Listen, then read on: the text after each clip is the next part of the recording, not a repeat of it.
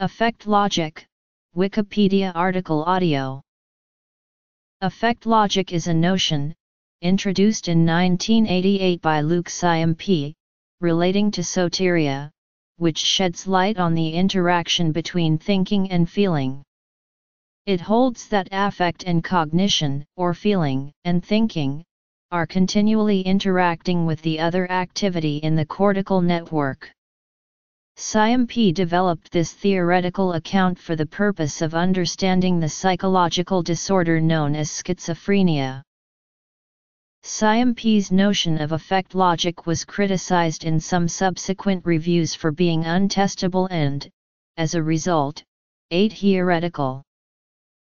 In sociology, the concept is used for understanding extremist mentalities and for a critique of the sociological systems theory of Niklas Luhmann.